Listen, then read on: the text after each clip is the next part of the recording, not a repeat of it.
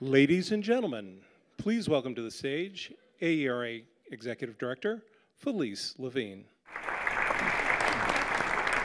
Well, good evening, everyone. We are just delighted to be here for the 4th Centennial Lecture and Discussion Forum of the American Educational Research Association.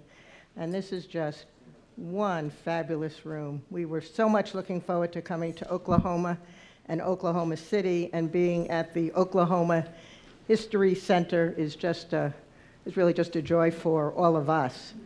Today, as everyone here and everyone joining us virtually online, we are live web streaming, has anchored on the topic of this, our 4th lecture, the opportunities and challenges of early child care and education, and our distinguished lecturer, Dr. Deborah Lowe Vandell. So for those of you tweeting, and I'm not a tweeter, but for those of you who are, the hashtag is AERA Lecture. And so tweet away, and we love the social media buzz that comes with that tweeting. I want to take just a few minutes to say how especially privileged we are to be here today. We recognize that this is a state with great history, great tradition. We've learned a lot in coming to this state, and we especially are pleased to be in a state that represents 38 tribal nations. So it's a special joy, I think, and privilege for AERA to be with you, and we are especially pleased to have you with us. Many of you may wonder, who is AERA, or what are we? And the longer words, the American Educational Research Association, and the reference to our Centennial, 1916 to 2016, begins to set in motion who we are as an association. As a field, we are deeply committed to advancing knowledge across the full spectrum of education and learning, from early childhood, from the earliest developmental periods, through workforce development, aging, higher education, and into the workforce. And we're particularly committed to doing that in terms of our mission, connecting to the communities and the public interests we serve. And when we introduced this lecture series, it was really with a dedication to that end. We had many meetings, many convenings of researchers, but we really wanted to reach out and connect with our cities, our states, our communities, to share our knowledge, but to share that in a way that reaches to what you are doing and what you too want to know. So we're hoping this event is the beginning of that form of conversation. We want to thank the Spencer Foundation, who has been generous in their contributions in supporting our series. Spencer has been dedicated to the support of research and effective communication and dissemination about it. So why Oklahoma City, and why Oklahoma? Well, it links to the theme and the topic of this lecture. This state has really been an innovator, well known across the country for its innovation in early education and early child care, and is a role model. None of our states, none of our cities are without our challenges and our complexities, and we will be taking some of that up this evening, and you will be part of that conversation. But we very much selected this site because we knew it was a place of deep history, deep knowledge, and deep concern for what we are doing as scholars and how we want to connect with you who are on the ground every day doing this fine work. So I will start with a bit of a formal introduction to Deborah Lowe Vandell. She is a professor of education and psychology and founding dean at the University of California, Irvine. But I have to say, she started in the trenches, as she will tell you. Started in the trenches as a kindergarten teacher and as a second grade teacher. And that learning impelled a program of research and a way of connecting to what it is she does today. She is well known. She was telling me earlier today how she was abroad and cited for her work in not just in early child care, but in learning and educational experiences outside of the school context. Today we're going to be talking about early education and the work that she has been doing, but not only the work she has been doing, also how that connects to bodies of literature that she knows well.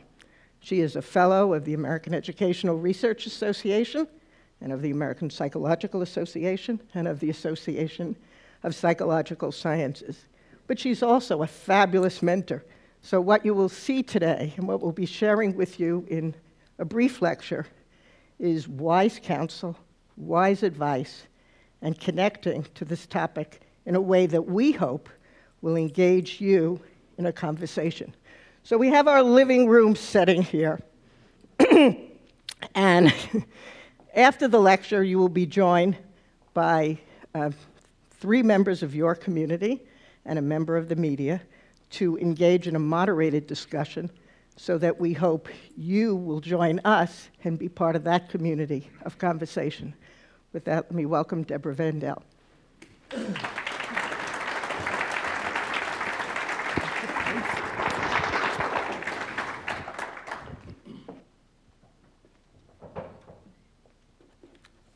Thank you, Felice, for your introduction, and thank you and your team at AERA for all of your work organizing this AERA Centennial Lecture. It is a great honor for me to be a part of this lecture and to have an opportunity to speak to you on the topic of early care and education.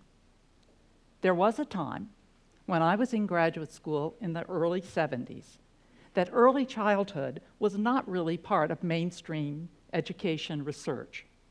It was an area that some of us in child development studied because we were interested in babies and young children. But it was a bit of a niche area that was not really generally viewed as an important part of the education system. A lot has changed since that time, and we've seen a dramatic growth in the interest in early care and education by families, educators, researchers, and policymakers. In a recent survey of voters conducted in 2016, 90% of the public endorsed public investments in early education to increase the quality and number of programs serving young children. But in the last 2 or 3 years, questions have been raised about the impacts of early childhood education on children's development. Are the findings all that we thought they were? Or are the effects of these programs not really worth the investment? This is the question that we're going to be addressing tonight. The interest in early care and education has grown out of a convergence of factors. The first is the work in neuroscience. This research has highlighted the important brain development that happens in the first 5 years, in which there's an interplay between genes and children's early experiences that set the stage for children's language, cognitive, and social development. A second factor are the research findings that the skills that children have when they come to kindergarten are very predictive of the skills that they then have in elementary school, middle school, and even into adulthood. Societal changes in women's employment has also played a role. Currently, 65% of the mothers of young children are in the workforce, and their children are spending significant amounts of time in early care and education. And finally, the interest has been motivated by the evidence of large academic achievement gaps. Low-income children are coming to kindergarten with literacy and math skills that lag behind their more affluent classmates by a year or more. This deficit is difficult to make up when children enter the K-12 education system. But perhaps the most compelling factor contributing to the growth in interest in early care and education has been the findings from the early intervention projects that were conducted in the 1960s, 70s, and 80s. The Perry Preschool Project was a high-quality preschool program for economically disadvantaged 3- and 4-year-olds in Ypsilanti, Michigan. the children received half-day, high-quality center care, as well as weekly home visits. Children in the treatment and control groups have now been followed to age 40. In the Abecedarian project conducted in North Carolina, economically disadvantaged children received high-quality center care starting in infancy at about 6 weeks of age that continued through kindergarten. The children in this study have been followed to age 30 years. The Chicago Child Parent Program was offered by the Chicago Public Schools. It provided comprehensive services to low-income children that included 2 years of preschool, followed by kindergarten. A key element of this program was parent involvement at the school each week. These children have been studied to age 26. And finally, the Infant Health and Development Program offered services at 8 sites around the U.S. to low birth weight children in a program that was similar to the Abecedarian program. This program included both low-income and middle-income children and offered services from birth to age 3. These children have been followed to 18 years of age. All of these programs shared an important feature. All offered high-quality programming led by highly skilled teachers. So what were the effects of these early projects? Short-term effects were found in all 4 programs.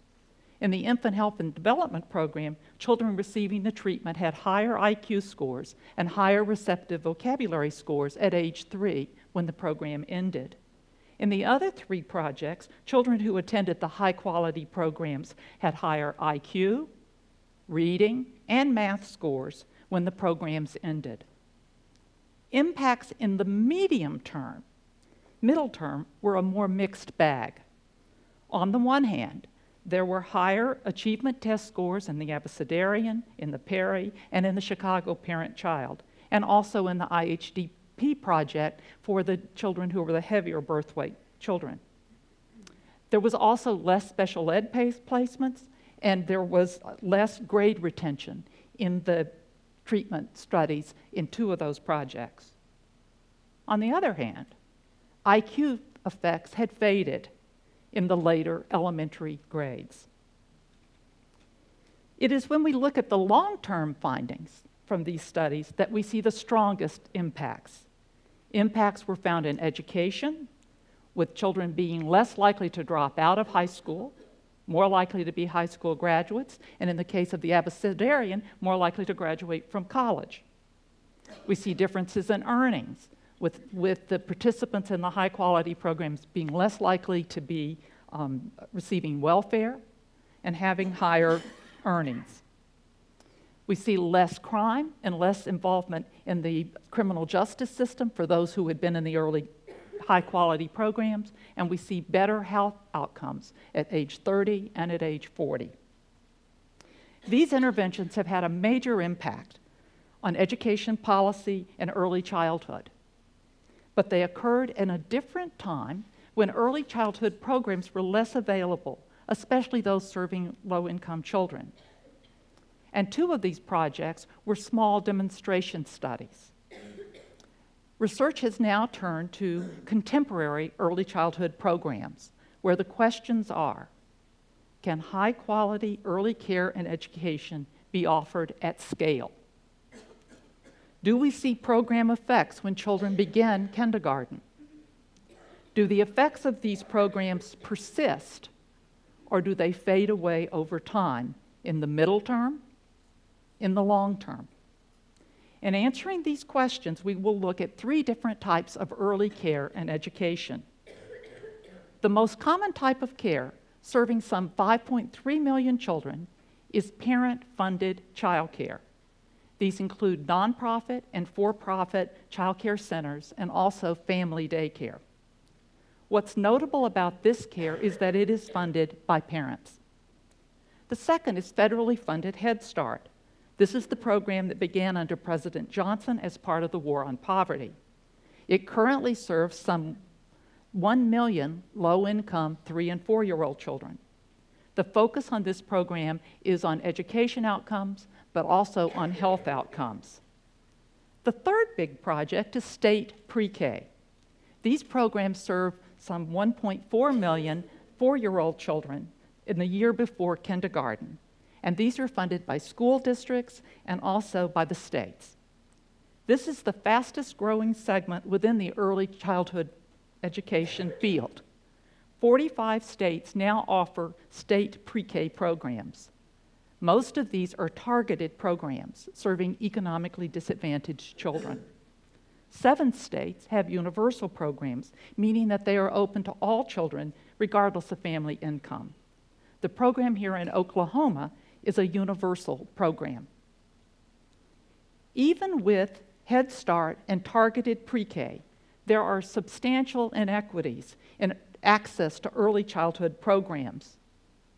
90% of the 4-year-olds whose families are in the top income bracket, the top 20 percentile, attend an early care and education program as 4-year-olds, compared to 64% of the children in the 2 lowest income brackets. Almost all of the early child care attended by low-income children is publicly funded, Head Start or state pre-K. Most of the programs attended by higher income children are funded by fees paid by their parents. The cost of child care and education are putting a strain on most families. As an example, for families in the Midwest, counting Oklahoma, who have 2 children in center-based care, the cost can exceed the cost of housing, the single largest expense faced by most families. If the family has 1 child in center-type care, the cost often exceeds the cost of higher education in that state. The cost for the middle part of the U.S., we have higher costs on the East Coast and the West Coast. The southern part of the U.S., the costs are a little less. For the 5 million families who are paying for early care and education, the high cost of care is a major challenge.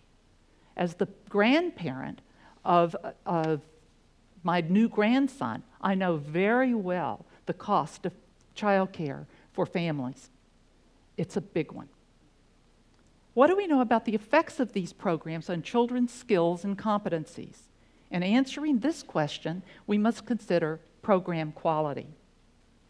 The single factor most consistently related to program impacts across the 3 sectors of early care is program quality. What do I mean by quality? Structural quality refers to the kinds of things that the state or local community can regulate. Things like teacher education, teacher training or professional development, group size, which is the number of children in a class, ratio, the number of children per teacher in a class. These structural features have been found to set the stage for the second type of quality that we look at, and that is process quality. Process quality refers to the children's experiences in the program, the types of interactions that they have with their teachers. What sorts of emotional support are they receiving? What kinds of instructional support? What are the activities in the program? How well do those activities match children's interests and skills? That's process quality. What we find in literally hundreds of studies is that process quality is related to child developmental outcomes. In one study that I've been involved with now for more than 20 years, we studied the effects of process quality. In this study, funded by the National Institutes of Child Health and Human Development, the part of the National Institutes of Health that focuses on children's health and development, my colleagues and I have followed the development of 1,350 children from middle class as well as low-income children from birth to the end of high school. As part of that study, we observed the children in their child care settings at 6 months, 15 months, 2 years, 3 years, 4.5 years. We then followed and while we were there, we assessed them in terms of structural quality and process quality. We then followed the children into elementary school, where we observed them in 1st grade, 2nd grade, 3rd grade, 4th grade, 5th grade. Then we followed the children to middle school, and then to high school at age 15, and then again at the end of high school. Among other findings, we found that the quality of early child care was related to standardized reading and math achievement scores prior to kindergarten, and then again in the elementary grades, grades 1 through 5, and then again at age 15. Center-type care was related to achievement scores prior to kindergarten and then at age 15, but not in elementary school. At the end of high school, we found that both quality and type of early care were related to outcomes such as class rank, college admissions, and academic grades. We are now planning the age 26 follow-up of these study children. Others have also studied the effects of quality of care. Recently, Peg Birchinall published an extensive secondary data analysis of 8 large data sets that included child care centers, Head Start, and pre-K programs. She found quality of care was important across all 3 of these sectors. In her work, she also identified a threshold of quality. To get the benefits, for children to get the benefits of these programs, the programs needed to be high quality. So now let's turn to the research that examined the effects of Head Start on economically disadvantaged children. Over the years, we've had a number of studies of Head Start, including work by Deming, also the work of the Head Start Impact Study, and also the work of Deborah Phillips and William Gormley in Tulsa. One of the most rigorous of these studies is the one by David Deming, who used the National Longitudinal Survey of Youth to test for short-term and long-term effects of Head Start. In this work, Deming studied families in which one child received Head Start and the sibling did not. When he looked at test scores, he found positive short-term effects when children were age 5 or 6, about the time they started to school. At the middle term, the findings were more mixed. In terms of grade retention and special education placement, he found that the Head Start children were less likely to be retained and less likely to receive a learning disability designation compared to their siblings. Findings related to test scores were more mixed. They were present at some ages and not at others. Deming also found long-term effects. Head Start participants were more likely to have graduated from high school and to have better physical health at age 20 than their siblings who did not attend Head Start. Another major evaluation is the Head Start Impact Study. This national study was commissioned by Congress in the late 1990s. From a list of interested families, 5,000 3- and 4-year-old children were randomly assigned to either Head Start or a control group. This study found short-term impacts at the end of Head Start for 3-year-olds in literacy and math and 4-year-olds in literacy but not math. There were larger impacts for children who were English learners than for those who were native speakers. However, these test score differences faded away in early elementary school. We are going to have to wait and see if these findings, if these effects come back as the children reach older ages. Program effect has also been identified as a potential contributing factor to these modest findings from the Head Start Impact Study, because observations of the Head Start classrooms indicated that quality varied widely in them. Only 40% of the programs in the Head Start Impact Study were observed to be high quality. The remainder were medium or low quality. Since the Impact Study, Head Start has been focusing on quality improvement. The proportions of teachers with BA degrees has increased, child-teacher ratios have been reduced. A large-scale observational study of Head Start quality has found significant gains in instructional quality, emotional support, and teacher-child interactions between 2006 and 2014. Recent research by Deborah Phillips and William Gormley, conducted in Tulsa, suggests that these quality improvements may yield fruit. Phillips and Gormley recently published a longitudinal follow-up of the Tulsa Community Action Program Head Start.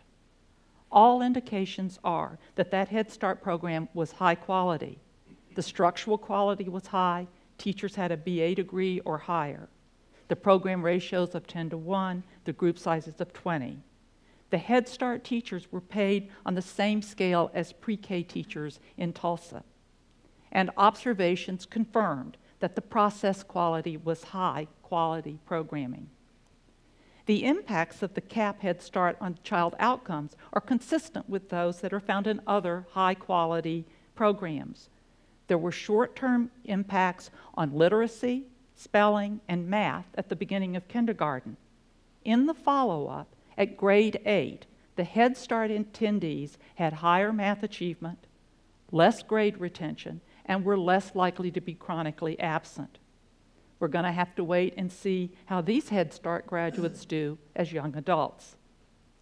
Let's now turn to the third sector of early care, and that's public pre-K. Here we're going to be focusing on the results from 4 public pre-K evaluations. The pre-K programs in Tulsa and Boston are universal programs located in public schools. The classes are taught by degreed teachers. Both are observed to be of high quality. The public pre-K in Boston includes extensive mentoring and coaching for its staff. It uses a math curriculum, building blocks, that's been proven to be effective in preschool classrooms. The Abbott program in New Jersey and the Tennessee program are targeted programs. The Abbott program has generally been observed to be high quality. Observations of the Tennessee program using the ECHRS, the Early Childhood Rating System, indicate that 85% of those programs were less than good, suggesting that the care did not meet the high quality threshold. What are the short-term findings of these programs? When children's performance was assessed at the beginning of kindergarten, we see positive short-term effects in all 4 programs. In Tulsa and in Boston that serve both low-income and middle-income children, there were larger effects for the low-income children, but all of the children in the programs had beneficial effects. The effects of the Tennessee program were smaller, still significant, but were less than the other pre-K evaluations. So what happened in the middle term? In Tulsa, we see higher math achievement for pre-K boys in grade 3. At the follow-up, we see higher math achievement for low-income children, boys and girls, relative to their peers who were not in the program. In the New Jersey Abbott program, we see decreased grade retention and decreased special education placements in grades 4 and 5. In Tennessee, the middle term results were disappointing. The differences in test scores favoring the pre-K group disappeared at the end of kindergarten, and by 3rd grade, the pre-K group was lower on achievement scores than the control group, although teachers reported more positive peer relations and fewer problem behaviors for the pre-K group of children. In Boston, the middle term results have not yet been reported. They are anticipated later this spring. The decline in the program effects in the Tennessee pre-K, coupled with the lack of program effects in the Head Start impact study in the middle term, has resulted in a lot of attention, leading to speculation that early care effects do not persist. There's also been much discussion about what is needed to sustain effects. Based on the research, 3 strategies warrant particular attention: the need to support and strengthen the early care workforce, to coordinate the sequencing of activities and programming during the first 5 years, and to align K-3 instruction to reflect the skills that children developed in early childhood. Let's look at each of these in turn. As noted by Deborah Phillips and Marcy Whitebook, early childhood teachers constitute the linchpin of quality. This same point has been made in a recent consensus report from the National Academies of Science that stated, "It is through the quality work of early childhood teachers that the nation can make it right for the beginning of all of its children." In supporting staff, we need to focus on education and professional development, as well as wages, as strategies to improve program quality and to reduce turnover. Coaching, or ongoing professional development, in which experts model instruction, observe practice, and provide constructive feedback, has been found to be an effective tool in improving program quality. In one recent synthesis report, 13 of 14 studies show coaching to improve preschool teachers' curriculum implementation. A hallmark of all of the successful programs that we described today is that their teachers were reasonably compensated. As shown in this slide, these salaries are not typical. Early childhood teachers are woefully underpaid for the work that they do. Child care workers have not had a real increase in earnings since 1997, and they are currently earning less than $10 an hour across the U.S. They fall in the bottom 3% of all workers. Preschool teachers who instruct preschool children in the activities designed to promote their social, physical, and intellectual growth needed for primary school earn less than $15 an hour and are in the 19th percentile of all workers.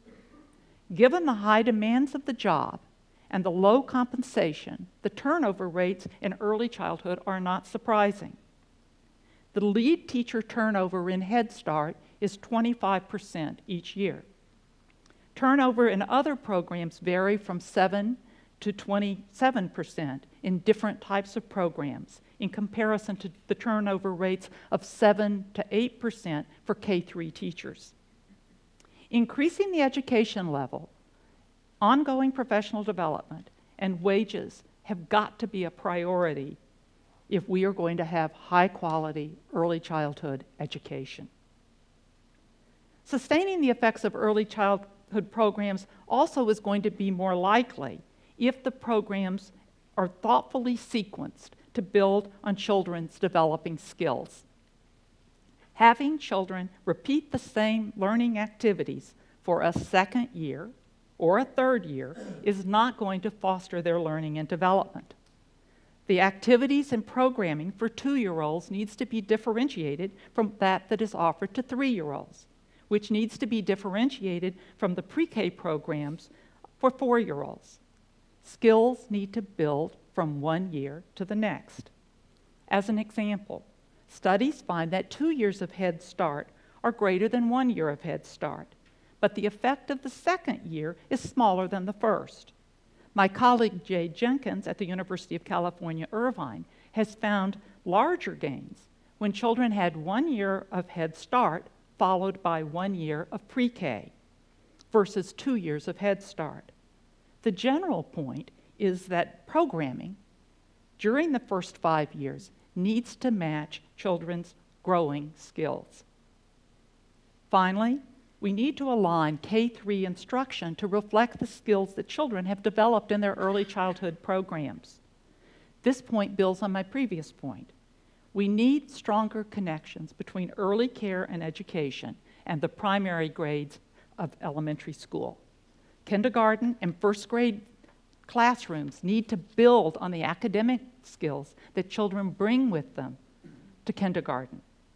In a longitudinal follow-up of the building blocks math curriculum, for example, children were more likely to sustain their math gains if their kindergarten and first grade teachers built on and strengthened and deepened the math ideas that had been developed in the preschool, gains that were not maintained when the elementary school teachers did not provide this kind of support. Daphne Bassick's analyses of the early childhood longitudinal study are relevant to this point. She found a shift in pre-academic skills that children bring to kindergarten between 1998 and 2010. These shifts were particularly pronounced in the areas such as letter knowledge and reading simple books independently. If kindergarten classrooms focus on skills that children have already mastered, we lose learning opportunities. Findings from Mimi Engel and her colleagues demonstrate the same point with mathematics. They found that although the majority of children, the vast majority of children entering kindergarten had already mastered basic counting and knowledge of basic geometric shapes, that kindergarten teachers reported spending most of their mathematics instruction time on these activities, typically 13 days a month. On average, the exposure to basic mathematic content was related negatively to children's learning during the year. For children to be gaining, the skills that they're taught need to reflect what they're needing to learn. Only those children who had the most basic skills were the ones that were benefiting from the kindergarten teacher's focus on those most basic skills. The others benefited from higher level, more advanced content.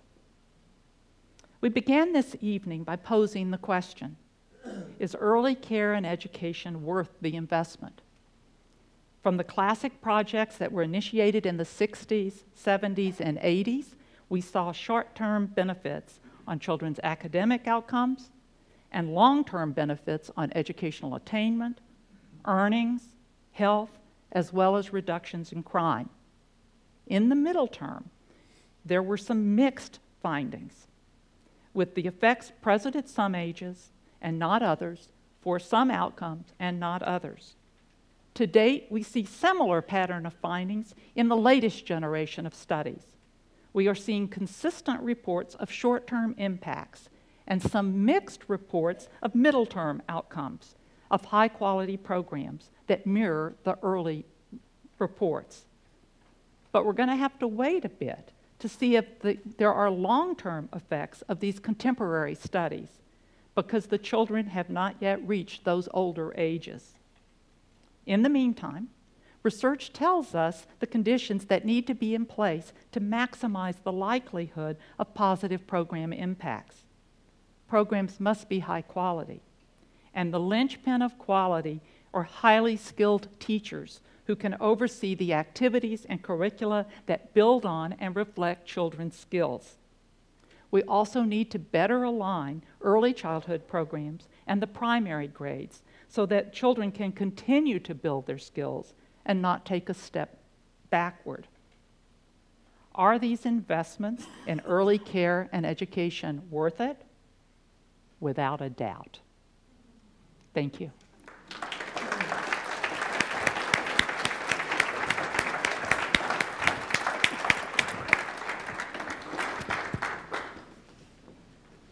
So, I didn't undersell.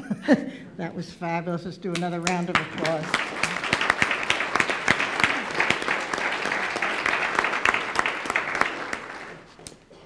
I think everyone in this room, it's really kind of palpable in this room, some of whom we've met last evening and earlier today. Those of you who are joining us virtually, we all have to be in this for the long haul. If there are bumps along the way, we have to figure out how we can intervene with our best research, our best data, and our best knowledge, and we've just heard that from just about the best. So Deborah, come to our living room. Thank you. And now we're going to, I want to mention that there are stand-up mics, so we really want everyone to come to the event with us. But I will just briefly introduce Ben Felder, who I think in this group needs no introduction, and I've been viewing some of his videos, and now I'm a big fan myself. He covers education and some of the political dimensions of education and education in this state and in this region, and does a spectacular job. And we really want to have a moderator that understands the context and the issues and the challenges that you all face in this environment, so that we can link to our knowledge and have the kind of conversation that as we leave our living room, will have some sustaining and future impact. So Ben and the commentators, please join us in our gracious living room. Thank you.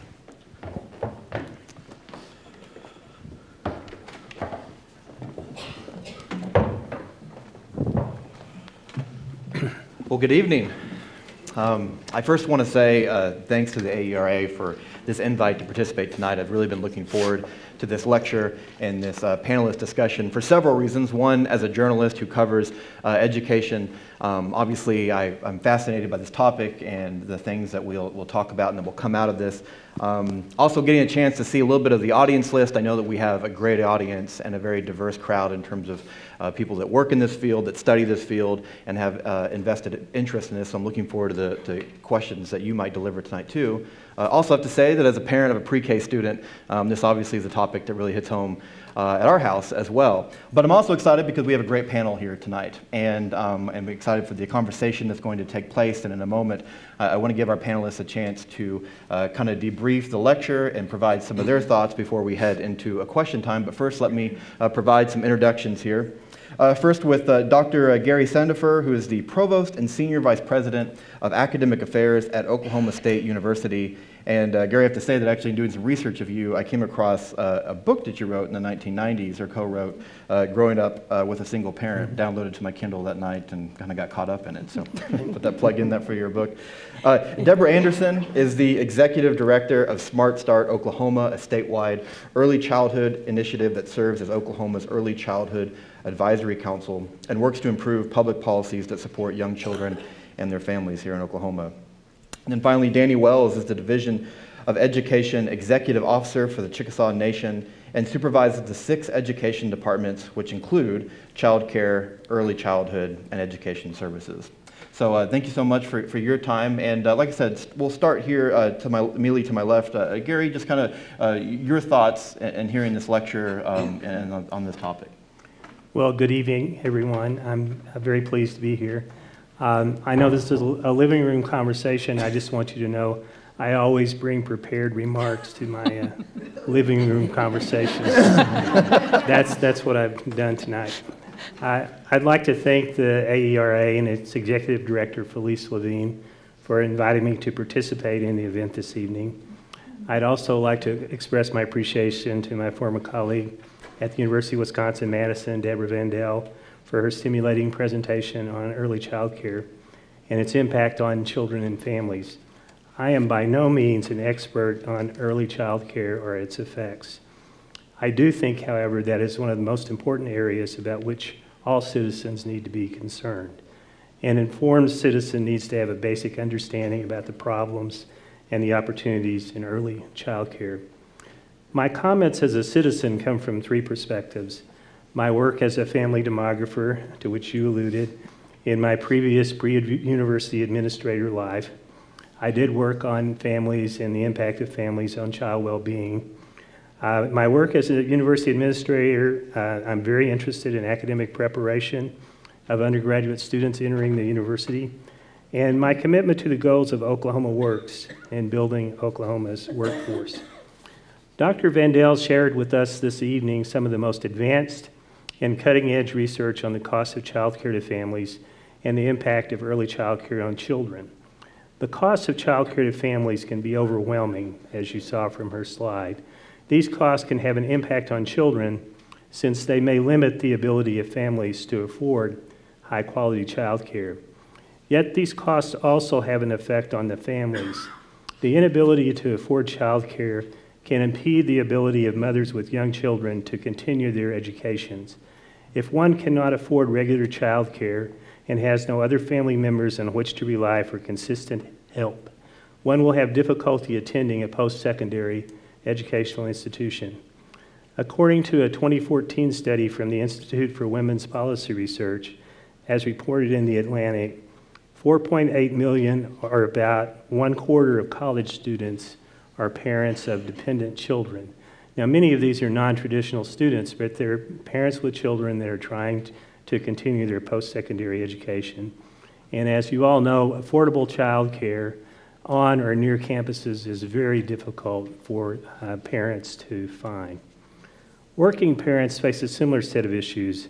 According to a report from NPR in 2016, a poll from NPR, the Robert Wood Johnson Foundation, and the Harvard T.H. Chan School of Public Health found that close to 1/3 of working parents who pay a fee for child care say that this causes financial problems for them.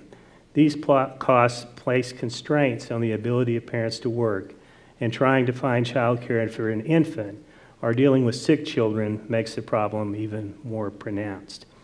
In sum, the costs of child care have an impact on children, but they also have an impact on the ability of parents to complete their education and to be productive members of the workforce.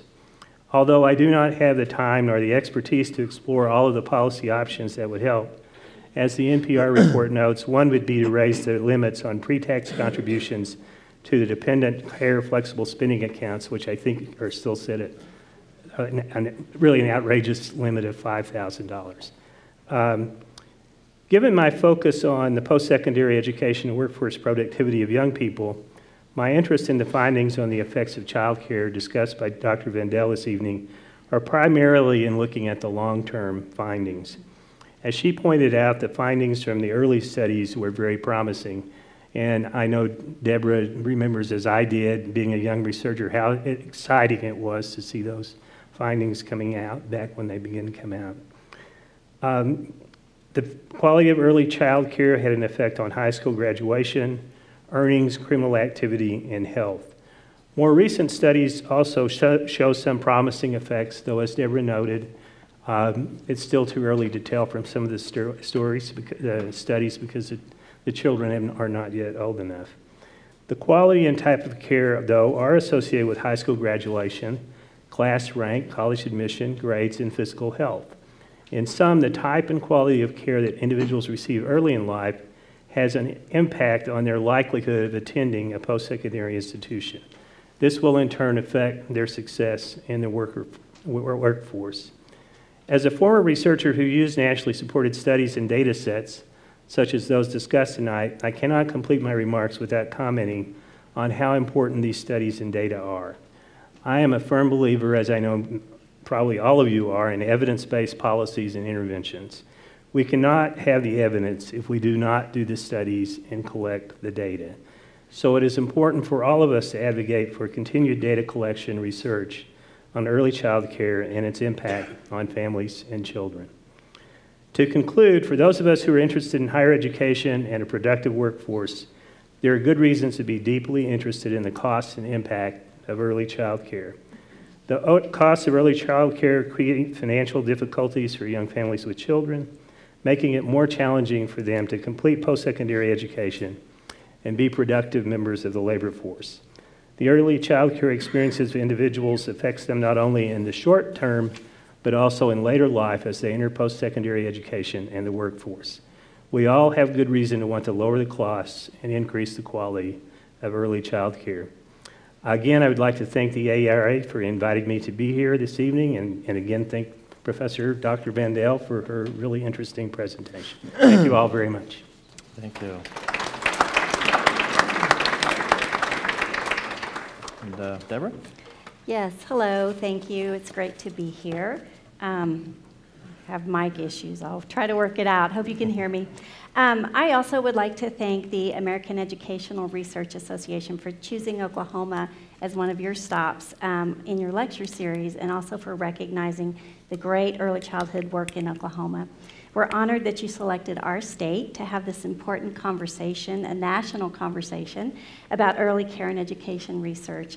Thank you, Dr. Vandell, for your concise and powerful presentation. I think it was spot on to the needs that we have in Oklahoma. Your points remind us that Oklahoma has a long history of leveraging research to create early care and education, to create that landscape in our state. I am honored to be included as someone from early childhood to talk on this panel, and I want to recognize that the experts are in the audience, and so I look forward to being able to hear from you all in the very, very near future. I want to give just a snapshot of a couple of things that I thought about when Dr. Vandell was presenting and how that relates to our work currently in early childhood in Oklahoma. Our Sooner spirit was strong in the late 1990s when, in addition to our long-standing Head Start programs, we made great strides in universal pre-kindergarten, home-based parent support, and the nation's first quality rating scale in child care. Those were three really big milestone markers that we did in the late 90s. We've also been very successful recently in getting 5 grantees, hopefully more in the near future, for Early Head Start Child Care Partnership grants, which is really cutting edge, good practice in how we support our infants and toddlers in our state. Despite the budget challenges that we have in our state and frequent pressure that we get to identify ways to save costs, we continue to lead the pack in the country for adhering to high standards and qualities in each of these areas. We also want to ensure that our investments yield the intended outcomes as highlighted in your presentation, ever the more that we maintain the quality that we have established. We also recognize that in order to ensure that children arrive to school prepared, we must focus on coordination of additional services such as prenatal care, health and mental health, nutrition, housing, transportation, education, job training, just to name a few. So we very much recognize that the 3 buckets of early care and education are also supported, families are supported by all of those other services as well. And finally, we do recognize in our state how important adequate preparation and ongoing training for the early childhood professional workforce is to ensure that we're delivering the best, most effective services. In Oklahoma, we believe on spending our dollars on what works, and we don't have a lot of extra dollars to spare right now. We've had some pretty dire news again for a 3rd kind of serious year in a row, and we have a lot of challenges to achieving our intended results. Our kids and families face a lot of barriers in terms of being successful. On the Kids Count report in 2016, we ranked 37th overall, and that was like better than we had been for several years when we were in the 40s. Child Trends report on adverse childhood experiences had a quote that said, Oklahoma has a consistently high prevalence of all ACEs, unquote. We were among the top 3 worst states in the nation for adversities that are affecting our children from birth to age 17. So that's a lot to overcome that we hope to help mitigate some of those factors through high quality early care and education, but we have a lot of factors that are working against us. While the challenges seem daunting, Dr. Vandell's presentation reminds us that we are on the right track in our state, but our investments must be sustained, and we must take to scale our efforts to continue investments in our young children and their families. A couple of things that our organization, the Oklahoma Partnership for School Readiness Board, has had a couple of priorities for several years, and we're making great gains on those, and I want to just briefly highlight those, and we can talk later if we need to. One is the State Department of Education is planning the implementation of a comprehensive early learning inventory to objectively inform kindergarten teachers on the skills that children have already mastered, identify areas that need improvement, and ensure that early specialized intervention for children who are significantly behind upon kindergarten entry occurs. Children come to school from a variety of early learning experiences, and I would suspect that kindergarten teachers have probably one of the most diverse group of children in their classroom in the entire building. Positive outcomes are achieved in the early years, but can be jeopardized in the elementary years, as we saw with concerns of some of the mixed results with midterm outcomes. And we must pay attention to the ongoing developmental process that's occurring within a 5-year-old child. Currently, we put a lot of attention and pressure on early literacy development, which is very important, but 5-year-olds need to continue to make gains in developing language, motor, cognitive, and behavior skills. These skills are as important to future academic success as identification of numbers and letters, maybe more so at this age.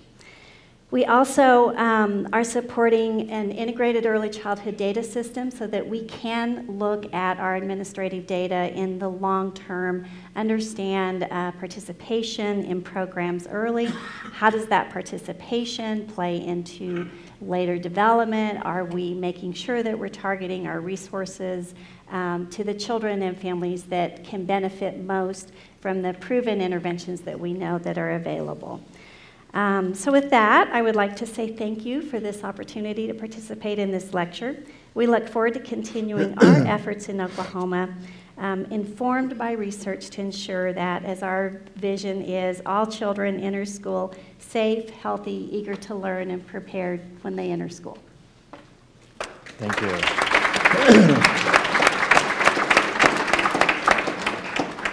My turn. Danny, yeah. First of all, Chokma, which is good evening or hello in Chickasaw. Appreciate that's about I have a little bit more, but I don't know a lot more. But I'm very humbled to have the opportunity to be with this panel, to have the opportunity to talk about early childhood education, because it is of the utmost importance. I'm a retired school teacher, taught 3 different areas, so I couldn't make my mind up what I wanted to teach. I've also been a Head Start director, so I've kind of been around education. That's pretty well all I've ever done, and I have a passion for education because I know the difference it makes. I know the difference it's made in my life, and I've seen the difference it's made in my students' lives. You know, Dr. Vandell has made a number of very valid comments about the significance of quality education and quality educators. And I will tell you, this is a difficult thing for a teacher to do, to sit in a chair and talk. I'm used to being right there. So I'll try to do the best that I can, but if you'll bear with me. But and probably all of us picked out different things that we thought were significant. As you listened to her presentation, she had a mountain of information. And all of us, because we have different personalities, different perceptions, we probably heard different things. One of the key things that I heard that really stood out to me was sustainability. When you look at all the research that's done, there's a question always about the sustainability of children in early childhood. And I think there's a variety of reasons for that. But I think that number one thing that she mentioned was that we have to support and strengthen early childhood education workforce. And I absolutely agree with that. I think that we need to provide some coaching and some mentors, which we all know is significant. That's important, particularly for new teachers. The other thing that she mentioned is that we need to have better salaries, that we need to make sure that we improve our funding. And I know our state superintendent has been working hard on that, because it's embarrassing what we pay our teaching staffs. And you saw those statistics over there when she made the comparison. And then number second one she had is attention focused on sequencing activities and programs. You know, it's like building blocks. You know, we lay the first one down and we build on that, and that's where our life is, and that's where our learning is. And so when we start building on those, we put this block down, and we've got it mastered, we've got it in place. And then we come along, we put the second one on there, and we've mastered that skill, that ability. And so as people that are involved in certainly that are concerned about early education, we understand sequencing is certainly very important. We also realize that it's building blocks of success in life. And so when we look at those things, I completely agree that we build on things that they already know. There's no use in repeating that, because they know that. They've mastered that. Third thing she had listed there was we have to work to align the instruction for kindergarten through 3rd grade, and from my perspective and beyond. That we need to make sure that what the skills that they have, that they're reflected as they move in, those things that they learned in early childhood, they just carry those things forward, and someone adds that next block, rather than starting all over again. And that's what we have a tendency sometimes to do. But I think, you know, many of you may know the mission of the Chickasaw Nation is to enhance the overall quality of life of Chickasaw people. And so that's what our attempt is continually. Governor Antubby expects us always to strive for the best, always provide the best opportunities that we can for our citizens. And I think, you know, I'll share with you that we take that responsibility very seriously. And I think the overall quality of life for Chickasaw citizens also improves the lives of all those around about them. Governor talks often about us being good partners. And so when we improve the life and enhance the life of our Chickasaw people, we do likewise with all those that come in contact with those people, all those people within that same community. And so that's what we need to be doing. We need to be working together. I think, you know, within our jurisdiction, which is about 13 counties, we have about 60,000 students, really a little bit more than that. And about 15,000 of those are Native American. They're not all Chickasaw, but they're Native American. So that's about 25%. And so we have a pretty high significance in Oklahoma of Native Americans. And so I'm going to speak a little bit more to that, because that's part of the reason I think I'm on this panel. So basically, when you start looking at the service and programs, we don't limit those to our Chickasaw citizens, because within communities, there's a very wide range of services, and we rely on partners, and we partner together. I would hope that all of the schools within our jurisdiction would tell you that they have a great partnership with the Chickasaw Nation, because that's what we try to have. That's what we want to have, because we know that that makes everyone better when we partner together. And I think that we realize that education provides a stepping stone for people to improve their lives and become more productive. Yeah, and I think one of the things that she mentioned, mounting studies demonstrate that by age 6, a child's capacity to learn is largely formed. And 5 or 6, it depends on which one you're looking at. I always tell everyone that Head Start's really aptly named because it gives students an advantage, a head start. Because, let's face it, from 1 to 5, they're like sponges. They want to know something because they don't know anything. And they want to know everything. And so, being sponges as they are, they're always wanting to add more. And it's our responsibility to make sure that's available to them. It's our responsibility to make sure that the information they want, that they need so desperately, it's available to them. And we need to do that in whatever method that's necessary to do that.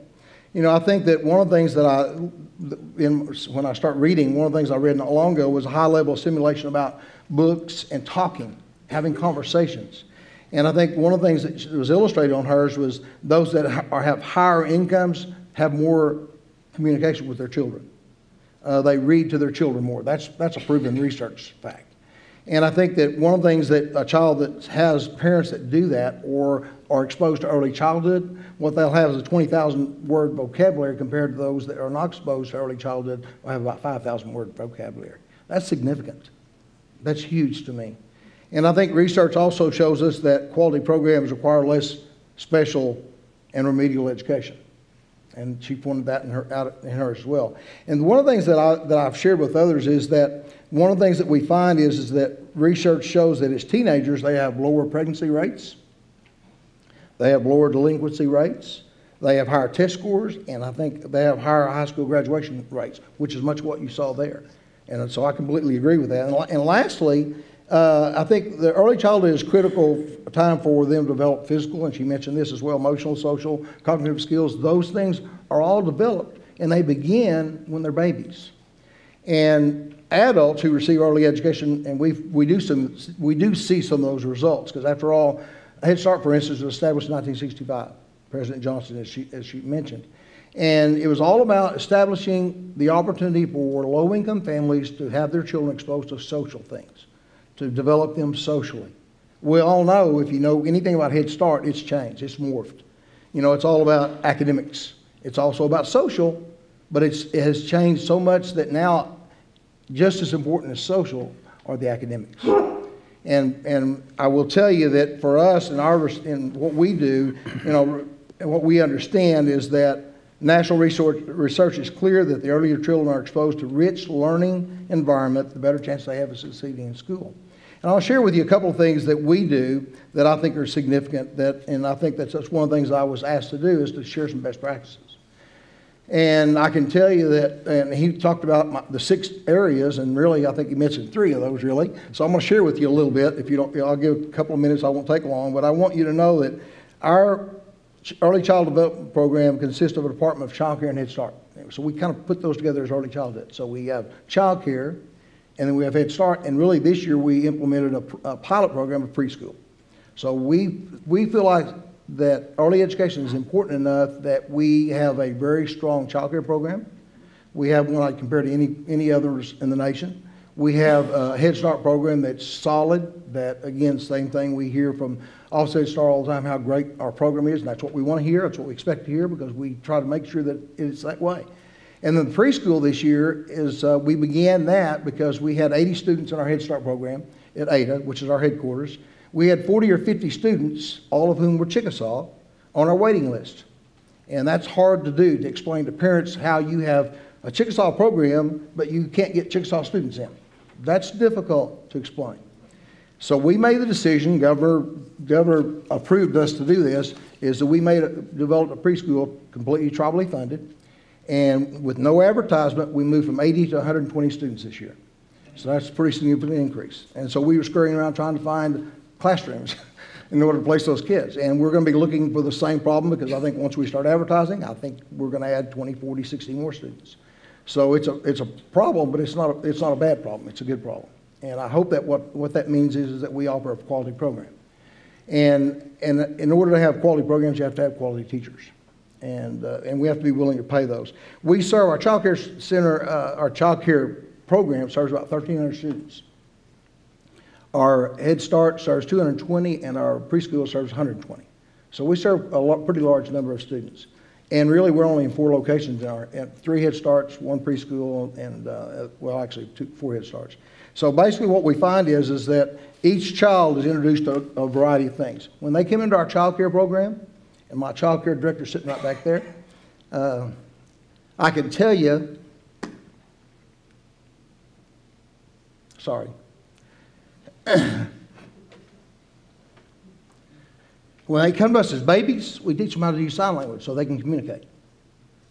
We want to know what it is they need, what it is they want. And all of our students that are in child care, Head Start, preschool are exposed to different languages, Chickasaw language, Spanish, English. We try to make a well-rounded program. And I will tell you, when they come in to our program, it's all about them. If you've not been to one of our child care facilities, we have one today that's been there 5 or 6 years, it's spectacular. When you walk in the door, Superintendent Hoffmeister has been there, she knows. And I will tell you this, I'm going to invite you, at March 16th, we're going to have a grand opening for the one at Ardmore. And believe it or not, it's better than the one at Ada. So we invite you to come to that one. We'll make sure you get an invitation. But it's all about kids. When you walk in the door, I tell people, when you walk in the door, students or parents walk in the door, kids come in on a slide. I mean, it's about kids. First thing that they see at Ada is they see an ice cream parlor. That's the reception desk. Throughout the building is streets with Chickasaw names, identifying all kinds of toy things. So it's all about kids. And we understand that. And we understand how important it is that we ensure quality education in the classroom. In our child care program, our Head Start teachers, all of our child care and Head Start teachers and preschool teachers all have bachelor's degrees. And I will tell you, along with that, the 25% turnover in Head Start, that's what we used to deal with. Again, I was a Head Start teacher. Every year we were replacing. We don't replace those anymore because we have our wages comparable to the state, what the state pays. And it's going to be better than that in the very near future. And it's because we feel like it's important. We want quality teachers. And in order to have quality teachers, you need to pay for quality teachers. Used to, we had this happen regularly. We lost good Head Start teachers to the public school. Now it works the other way. We're taking them from them. So just so you'll know, we have several former elementary teachers that are working with us. But all of our teachers either have an elementary ed degree or they have an early childhood degree. Because we think it's important. We're willing to invest in the future. We're willing, and Governor is the leader in that. He will tell you in any conversation you have with him how important education is. That's how you make a difference in people's lives, is providing quality education. In order to have quality education, you have to have quality teachers. And you have to support them financially. You have to support them with mentors, with coaches, whatever it takes to make themselves to be more successful. That's what we want to do. So I think that, you know, when you go through and look at ours, oh yeah, by the way, a couple of things I almost forgot. We have a STEM program as well. And one of the, I'll just walk through it real quickly. We have child care, Head Start, preschool. Then we have public school programs, which is Johnson O'Malley and the STEM program and a variety of things that all are designed to make student reimbursement for tutoring. We do a lot of things to help public school teachers do a better job with their students. And then we have our education services, which is our higher education, which we work with Provost a lot. We have a Sovereign Center at OSU that we began a year ago that basically it's all about recruitment and retention of college students there at OSU. We're doing the same thing. I guess I'll bring that in a minute. And then we have also, along with this, career tech. And then we have vocational rehabilitation. We work with people that have disabilities to help them be employable. And the last one is a brand new one we started about a year ago, and it's called Choka Kalimpi, and it's designed for recruitment and retention of college students. So we divide them up in parts. We have one person going to UCO, one going to OCCC, and one going to OU.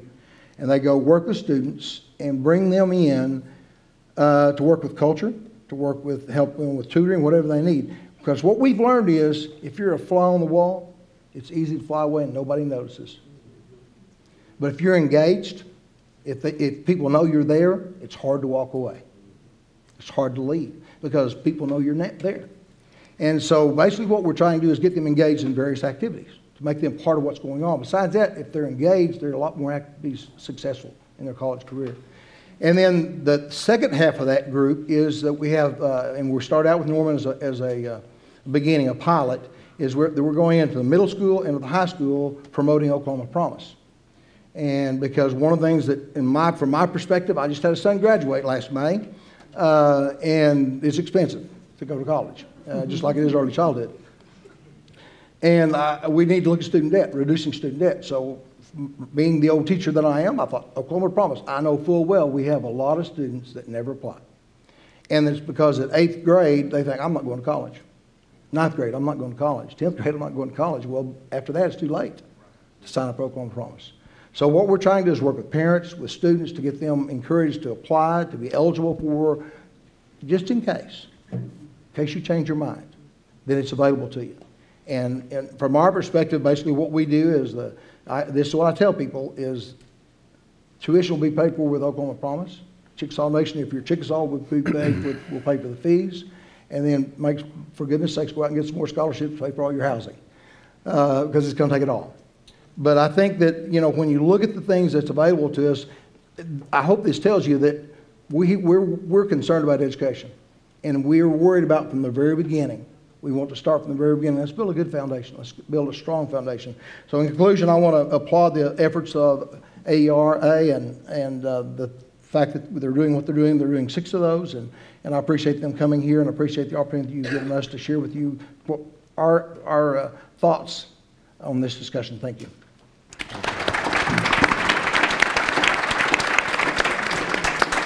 Well, we're gonna continue the conversation and invite you to participate. We've got 2 mics here at either side of the room, so feel free to come up with a question. And as I see someone come up here, I'll call on you, and don't be shy about that. But as some are coming forward, Deborah, let me ask you. We saw in this presentation and the lecture this idea of access and the various reasons why some families are taking advantage or are able to take advantage of early care education programs, and some are. And tell us a little bit, what does that look like here in Oklahoma? What are some of the access challenges that we have across the board, even with universal pre-K? Okay, I think for different families, there's different access challenges. If you are a low-income working family who maybe doesn't have a traditional job schedule or doesn't have a lot of leave time to be able to take off to go stand in line to get into the lottery for pre-K if your school happens to have a waiting list, or if it's quite a challenge for you to apply for the benefits to get assistance with childcare, again, because of your work schedule and when you can work that out. Just being able to navigate your busy stress schedule with what it takes to find the resources and access the resources can be quite a challenge. I think for other families, they might not even know where to begin. And one of the things I talk about is that to me, early childhood, to many parents can kind of look like a very messy closet. It's like, I need a good outfit for my child for early childhood, and I go to that closet, and it's like, I don't even know where to find what I'm looking for. And part of the focus that we hope to accomplish through our organization and coordination with others is coordinating that closet for families so that they can find the right resources for them. It's really important to remember that not all families and not all children need the same formula, if you will, need the same types of services, need the same outfit in order to be able to be successful. So, cost is another issue that I could spend more time on. Childcare costs for families, as Dr. Vandell highlighted, is really, really a challenge to be able to fit that into your family budget. So we see quite a few problems with families just saying, I just can't afford to put my child into those high quality licensed childcare homes, and they sometimes feel forced to seek alternatives that maybe aren't the safest and aren't the most stimulating, but they're kind of caught between that rock and a hard place of what they can afford and what they're able to access. And then just kind of one more thing that I want to add about, I think, challenges with the state of Oklahoma is it's very different if you live in an urban area versus if you live in our rural areas. And the closet's much messier in Oklahoma City and Tulsa, and there's a lot more choices. In rural areas, it's very, very difficult to find to have available the types of services that families need. Our budget cuts have even impacted the services that are available in rural areas even greater than probably what we experienced about 5 years ago. Yeah, thank you. We've got a couple here. I guess we'll start here and move over. Introduce yourself if you wouldn't mind, and yeah, ask your question. See if I can get this down. My name is Kathy Crummiller, and I'm a provider here in Oklahoma. I have 6 child care facilities, but I want to bring to the conversation, one, I want to add about not only the Chickasaws, but we have numerous tribes in Oklahoma that pay for child care outside of their local child care centers, which Mr. Wells is familiar with, which is nice. I have 8 different contracts with 8 different tribes at my 6 centers right now, where the tribes pay pretty much like, they pay the same reimbursement rate to me as my 3-star facilities as DHS pays for us currently. So I wanted to add that piece to that because that's really helped a lot of parents in Oklahoma with those services that the tribes have started coming in and helping with their child care. The other thing that I want to address and make part of the conversation is what parents' choices that they have now. I operate 2 24-hour centers. They operate, we start at 4 o'clock on Monday morning, and I close at 6 o'clock on Saturday afternoon. One, because I got tired of we have to have a day to clean. So we're closed on Sundays, plus the fact if anything was going to go wrong as far as a parent coming up drunk and partying, that always seemed to be Saturday night. And I'm now in my 60s. When I was in my 30s, that wasn't a big option. But now I just can't keep bringing children home on Saturday night anymore, as I used to have to do. But what's happened is, in the last 6 years, my 24-hour facilities have increased, where my license capacity and I'm going to talk about Acorn, it's at 51st and Portland. I'm not trying to advertise, I just want you to be aware of this, that I am licensed for 180, but we're running close to 270 to 300 children between Monday and Saturday now, and that's due to the work schedules of the parents have changed. It's no longer an 8 to 5 jobs. I have moms that are working at the airport, TSA. I have attorneys' children. I have, really, Acorn is, I call it my melting pot of Oklahoma City because I have all kinds of varieties. I have police officers' children. I have fire department's children. I have 2 major hospitals which are close by, which is Deaconess Hospital and Baptist Hospital, but the retail has changed. Used to, our malls were open, stores were open from like 10 to 6. Malls, Target, they open up now at 8 o'clock and they're closing at 10, let alone Crest, who we have, and all the other the restaurants have started extending their hours. So we have more and more workers that are making choices to take those jobs because they can make just a little bit more if they work a night jobs. And our single moms are now having to make these choices. I have to pay child care. I might as well take a job where I can make 75 cents more an hour to help pay for my child care or to help pay for my rent. And that has increased in my facilities in the last 6 years. That's why we have 270 children now at one facility. I'm feeding just as many for supper as I am for lunch. And I can't tell you the calls that we get on a daily basis is, I'm sorry, we're full. I can't take any more children. And people, it's 24-hour care is hard.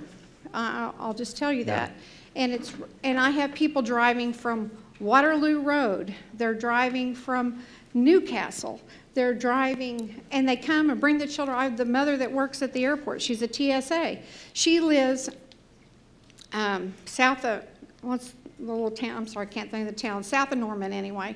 And she drives all the way to 50th and Portland. Then she drives all the way to the airport to work. So these are choices that people are making now, but it's not really part of the child care conversation. We're not really talking about the work hours of what parents are doing. And I just want to make sure that that is part of the conversation, and we're going to have to start thinking outside the box, because we have parents with children in bad situations.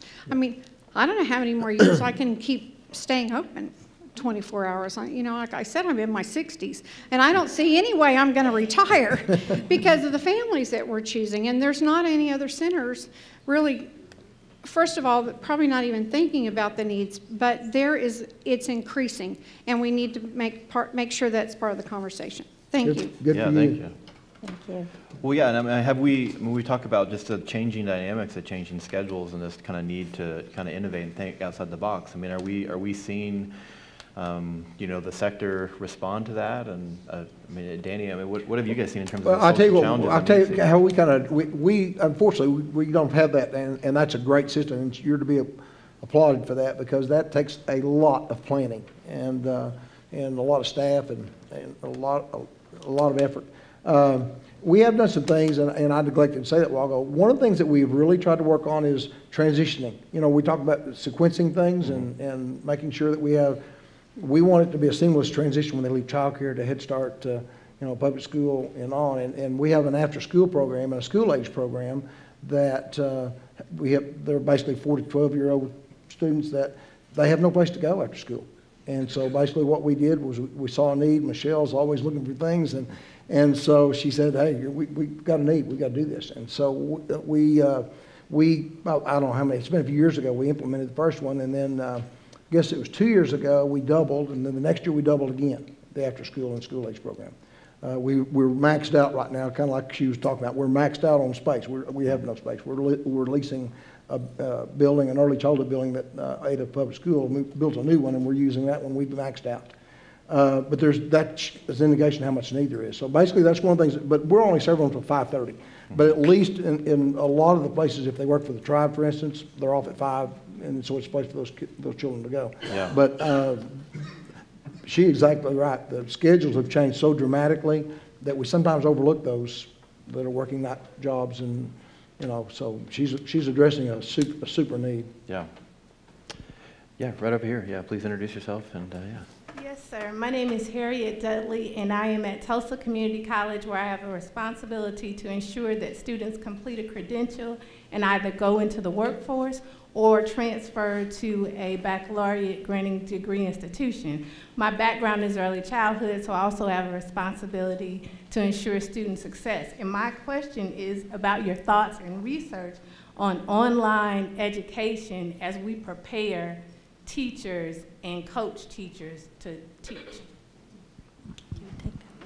Yeah. Okay. I'm not sure. Yeah, this is working. Great. We actually have a program at UC Irvine that we're working on right now, not in the early childhood area, but in the after-school area, where there's a badge that we're doing in collaboration with the National After-School Association, where we're working with developing tutoring skills that can be used in after-school programs, and it can be used by community groups in working with after-school providers. That's the online platform is working really well in that case. We are doing some other kind of online things. The people that I know of that have been doing some online in the early childhood area are some of the people out of the University of Virginia. And that work is one that I think it's my teaching partner that makes use of some video and online work, and that's being very effective, I think. Yeah, thinking more broadly about online education for what you might think of as the caring professions, there are a number of programs around the country, for example, in nursing, in education. So what you have to be careful about is there are some things that you can do well online and others that you can't. The obvious example is clinical experiences. You know, if you want people to have hands-on experiences, then that has to be in some kind of a setting where they learn from skilled professionals about how to do their work. But I think certainly online education can play a role in the training of many kinds of helping professions. Yeah, we have another question over here. Hi, my name is John Thompson, and my field was high school when I retired from high school. So I've got a question for Dr. Vandell that's beyond my expertise. But last week's article on fade out by Bailey, Duncan, and Ogden. And am I reading this correctly? I felt like the first half of the article and the headline emphasized the pessimistic side. By the time they finished, they were sounding a lot like you. And then about the point in the article where they said fade out is the process of other children catching up and talking about how public schools weren't doing a very good job of dealing with stress, not doing things developmentally appropriate. Seemed to me that despite the headlines, it was criticizing public education. And I'm wondering what you guys can do to send a message to us in public education that we need to deal with reading for comprehension, stress, meaningful education that ties with our culture. And also, am I reading the article correctly? I'm impressed that you saw the piece that was in the Washington Post. I saw it yesterday when I was in the airport. Professor Duncan's office is about 3 doors down from mine. And my read of the article is sort of like yours as well. I thought the headline was really unfortunate. And I thought that some of the early part in the article was unfortunate. I also think that it is really too soon to tell about the long-term effects of these contemporary programs. It's really too early. The findings related to less grade retention and better attendance, those kinds of skills, fewer special education placements, those I think are really good harbingers of future long-term outcomes. I think that the work on test scores, that to be focusing too narrowly just on test scores in that elementary grades is, there's always been some movement in that middle period, and so I tend to be focusing more on the longer term outcomes. And I think what would be very unfortunate would be to cut early childhood funding, cut Head Start, cut pre-K, reduce the kinds of supports that we're giving for families who are doing childcare. I think to cut those and then have children go to kindergarten less prepared would be a huge mistake, a huge mistake. And so I have my doctoral class reads the paper that Drew Bailey wrote with Greg Duncan. It's a really interesting paper to sort of think about what may account for some of the fade out. And some of those are things that I integrated in my talk. I think that's, I think we've got to address fade out, and I think we've got to think about the alignment, but I really don't want to throw the baby out with the bathwater, with saying that early child care, we don't need it, or early childhood, we don't need it. I think that would be a huge mistake. Well, and before we go to another question in the audience, we talk about the challenge of funding and what's at stake.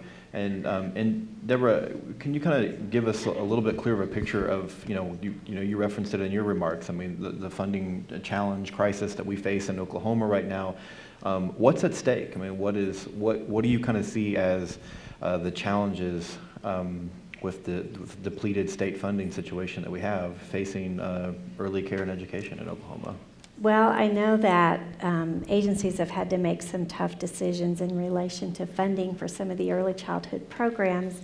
There used to be a very robust Parents as Teachers program that the State Department of Education administered, and due to funding budget cuts, it was an unfortunate decision that they had to zero out that funding. So there were a number of school districts and families across the state that lost the ability to participate in those home-based services to help prepare their children for school. In the DHS child care world, they're trying really hard to ensure that we have the dollars available to support families who want to receive assistance. But we're not putting additional state dollars into that. We have not changed the family copay scale since 2008. So a family could be at 100% of poverty and maybe be paying $160 a month for childcare if they're on that childcare subsidy, which is about 10% of their income. So not adding additional state investments into child care. On top of that, they have had to reduce some of the support for quality. We've eliminated the requirement for the environmental rating scales and eliminated some of the professional development supports that we were able to provide. And then on the health end, there's the constant struggle to maintain our early childhood programs there, the home-based family support and center-based family support services. And again, as I said earlier, where we feel there has been the most significant impact is in our rural parts of the state, where things have just disappeared. Yeah. And families either have to do without services or have miles and miles that they have to drive. And if you're low income, that's just not feasible to go to the next county to get services. Yeah, thank you. Yeah, I think question over here. Yeah, and this kind of goes along a little bit with the question you just asked, but, and I'm Marnie Dunlap, I'm a general pediatrician at the Oklahoma Health Science Center.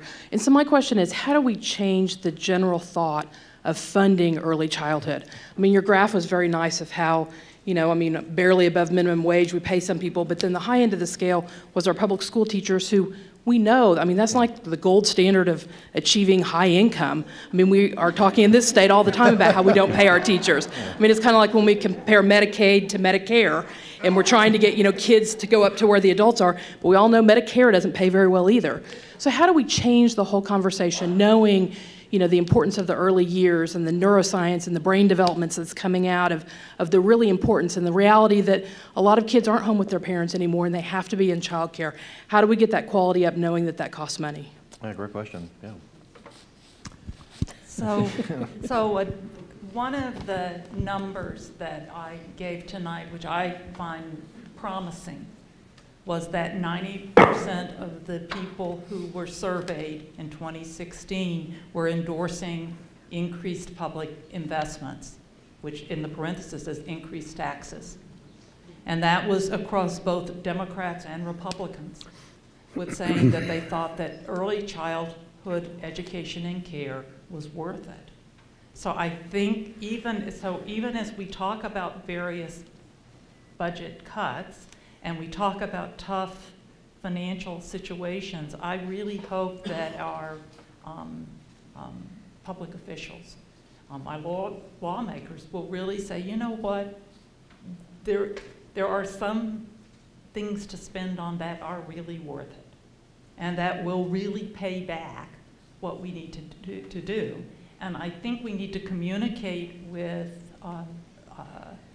the public what's going on, because I think people will be willing to invest in what's, I think, almost a sure thing in terms of outcomes. But I think I hope our lawmakers will really start paying, and that some of it's local, and some of it's local, some of it's state, and some of it's federal.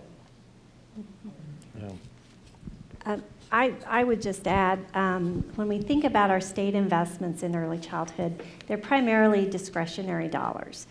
We have a lot of federal money, not enough, but we have federal money that comes to the state that supports a fair amount of our programs, and our discretionary dollars seem to be those that are in greatest jeopardy. Some states have looked for alternative funding strategies through earmark tax or leveraging their tobacco settlement dollars, or looking at local dollars and how they can better leverage those local dollars to support their early childhood programs. And I think it's obvious that we need to get more creative in thinking about our financing strategies in our state. Yeah. Yeah, another question. Oh, sorry, No. Okay. Yes, Charles Wilson, Langston University, 2014 criminal justice major, 2016 urban education grad student now. As we were talking about early childhood development and educational researching, I was sitting here thinking like, okay, what does the panels, because your living room looks a little different than the urban living room. Think about our school to prison pipeline. What does the future educators think about 4, 5, 6, 7, 8-year-old kids being locked up and policed by our policemen? And just kind of bounce me some ideas and see what everyone's thinking about that issue, okay? I don't think anybody wants to touch that one. Well, I can start. I think not just in Oklahoma, but in Wisconsin, where I lived for 30 years, and other states, there's a real concern about the proportion of the population that's incarcerated, and it really is too high, and it's better to keep people in school as long as possible than to have them in jail or in prison. I think there's a growing consensus among liberals and conservatives that what we're doing right now is not really working very well. And we need to think carefully and look at programs and best practices and learn from experiments that are taking place about what's an effective way for keeping someone in school and keeping them from having problems with the criminal justice system. There are problems, in communities. There are problems in the criminal justice system. It's not an easy thing to resolve, I don't think. But I think you're pointing at a really important problem, and to improve our society, to move forward as a society, it's a problem that we have to come together as liberals, conservatives, whatever your perspective, and figure out what we can do about this problem. So the early childhood findings that we're going to adulthood, we're finding in those projects less likely to be arrested, less likely to be involved in the criminal justice system. So I think that the early childhood is a piece of this. I mean, it's going to be a long-term piece. There is a shorter-term piece that I think we also need to be looking at, and that is after-school care and activities, so that another one of my research areas besides early childhood is after school and summer programming. And what we know, and the Department of Justice has this and others, that period between 3 and 6 in the afternoon is the period in which young people are most likely to be getting in trouble. And so I know that some of the Oklahoma districts are thinking about going to 4-day school. I would see that as a big potential problem as you're thinking about potential engagement in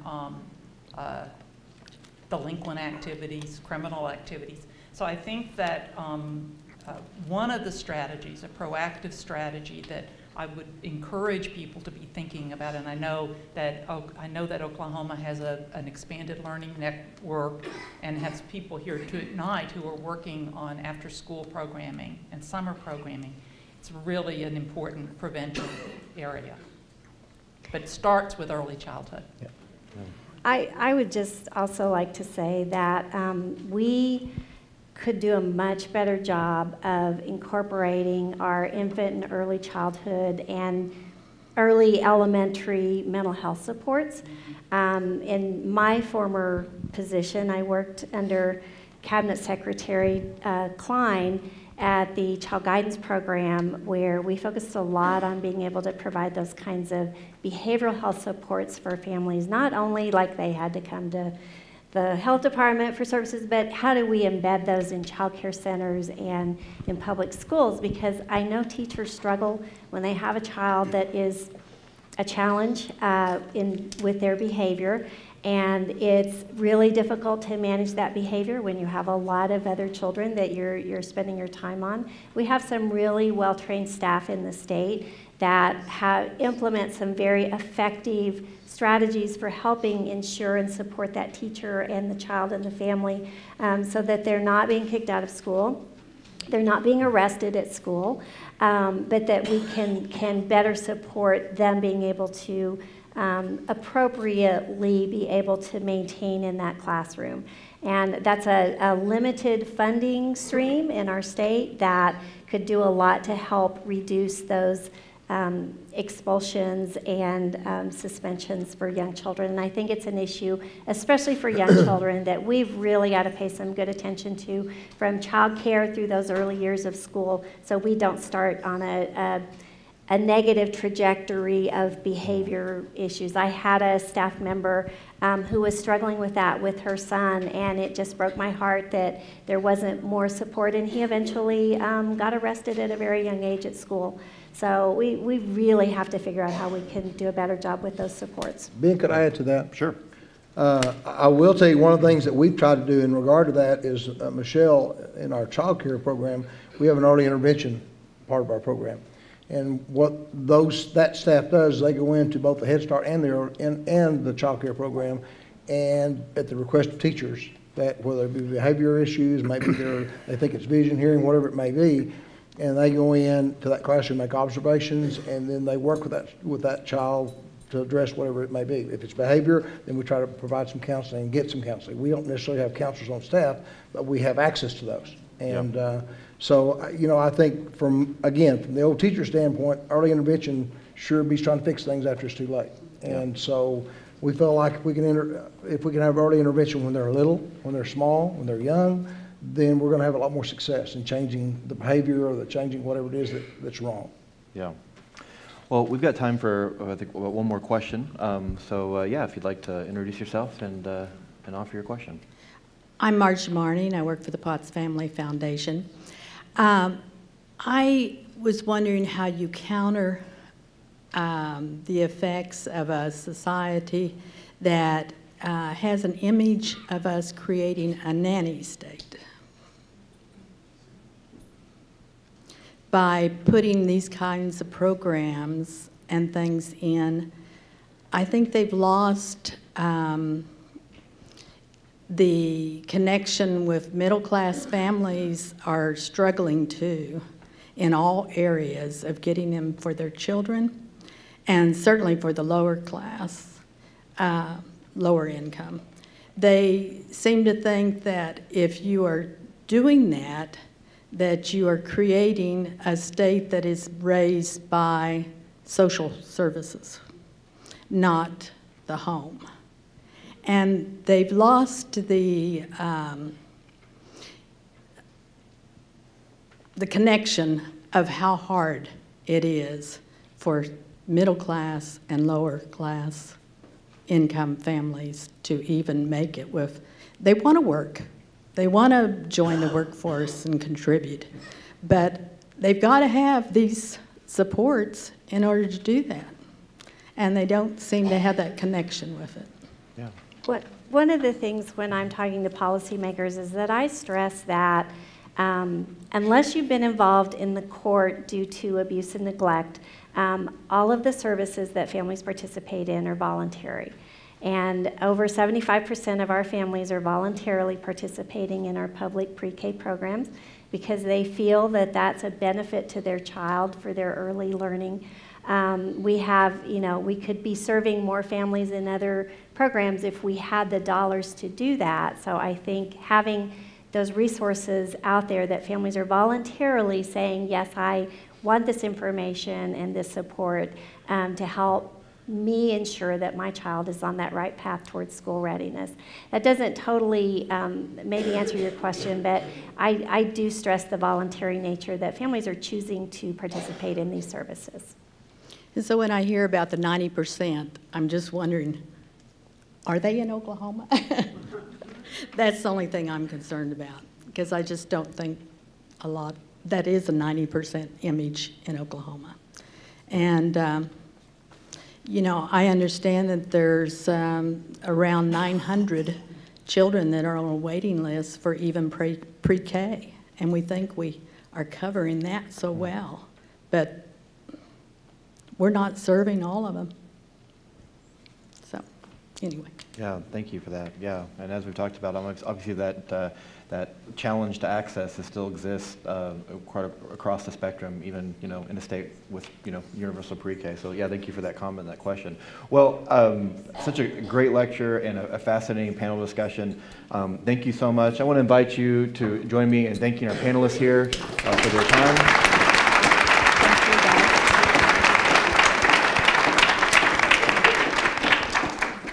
So as you can see, we did it together, and we're really pleased that we were able to do so. I suspect when one is standing as executive director, one shouldn't run the risk of not acknowledging everyone who should be acknowledged. So first I want to acknowledge all of you for being here. There was reference to Terry Klein, Commissioner of Health, and we are delighted to have him with us.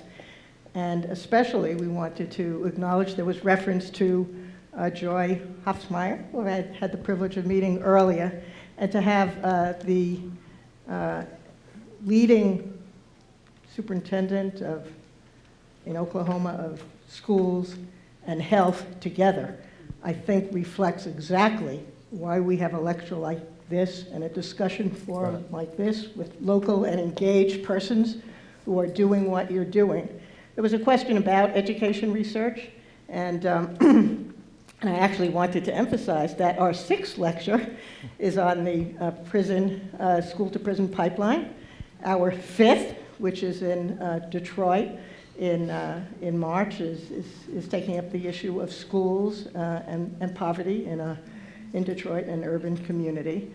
And in each one, the conversations have raised important issues about research, raised important issues about the value of statistics and data and knowledge, and what we saw here is a very reflective community. We don't have all the answers. Research can help and enable your work, and we also want to know more about the questions you have so that we can all together do better. So I want to really thank Ben here for being a super moderator. Gary, Deborah, we've got the Deborahs here, we've got the Deborahs and we have the Danny, and without whom and without you, this evening would not be what it was and what it will be in the future with you. I also want to say for those who are joining us online, well, you're going to miss the reception, the informal chit-chat. We hope it's not too late for breakfast, dinner, or whatever time zone you're in, and that you come and join with us online again, or if you're in Detroit, come visit us. And I want to wish everyone a lovely evening and recognize that while we have blips at various points in the developmental process, early investments pay off, and we need to work together to make that happen. And thank you and good evening.